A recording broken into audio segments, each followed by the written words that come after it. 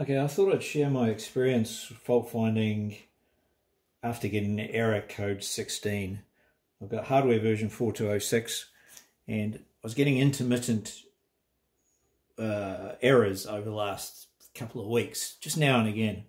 But then on the Monday night I went for a ride and got just like every time I stopped there was a stream of code 16 errors, and then I couldn't, the motor wouldn't engage when I stood on it.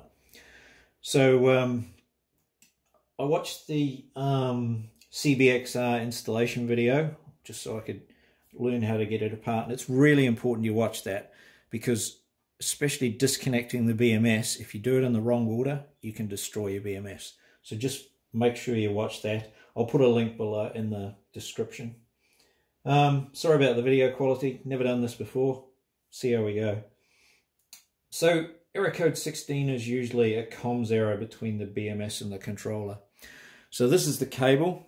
You unplug it from the battery box, from the controller end, and from the battery end. You don't need to take out the gland. I just happen to do that. So there's only actually 5 wires that go between the small JSA, I think it's a JSA, I don't know what they're called, and the other one. So there's only really five cables I got to check. But the problem was I checked them all and I got continuity on the lot. So I just kept persisting. Really, this is kind of a two-person job. Luckily, I've got a multimeter with clamp leads. So, and you can use a paper clip at this end. I could find nothing that worked with the JSA to clamp on there reliably, so I just chopped it off. I did for different lengths, so it's easier to extend. Once you've cut it, you're going to have to extend it because the length in here is fairly tight. There's just not enough room to get around, and there's plenty of room to have heat shrink and everything. And that's another thing, you must know how to solder and heat shrink, otherwise don't even think about this.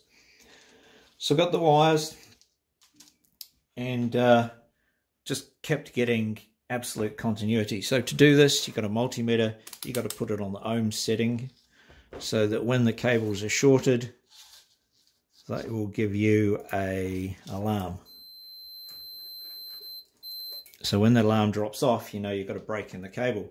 So I tested them all and everything worked fine. So that's when I actually undid the gland and pulled it apart so I could have a better look. And just while I was playing around, suddenly I started to get an intermittent failure on the blue cable. So just out of interest, the diagram is looking this way. So I've got it connected into the blue cable at the moment. So I first thought it was the plug that was faulty, so I actually cut the blue cable here, which just eliminates that because it was quite tight in there. I didn't really like it. So I put it onto the blue. There we go. And the other end onto the blue. I've cut it at this end because I was getting a fault, so I wanted to find out which section of cable it was in. So connected into this one. Can you remember which one this thing goes? It's hard to clamp on. I'm using the wrong connectors, but they're the only hands-free ones I've got. So we're getting continuity. No, so this is where it's interesting. So I was manipulating the cable, bending all these, bending them all over the place, these. But you have to be quite physical with the cable, and it's not until I really twist it hard. Before I was getting full-time connectivity, like that. Everything I tested, it was fine. And it wasn't until I grabbed the cable and really gave it a good twist. And one of the problems with fault tracing in a cable is as you move this piece, these move as well. So the result is I've basically got to cut the heat shrink carefully. Hopefully it's this side and I can just reheat shrink it and put it together. But that's basically the fault finding I did to find the fault for error code 16. Anything else? It's not really anything else. Yeah, the main thing is you do have to extend these, so you've got to be good at soldering and heat shrink. Thanks for watching. Hopefully it's helped somebody. Again, that's the wiring if you want to take a screenshot. The rest of the cables or wires go off to the LED lights. So if your LED lights stop working, it's that one. It's one of those wires.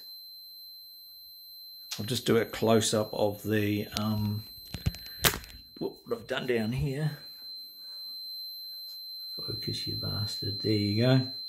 So I've cut that wire. That's how I went through the rest of them. And I was getting perfect continuity for ages. It was just this last time. It just went for a second. And see now. Yeah, there you go.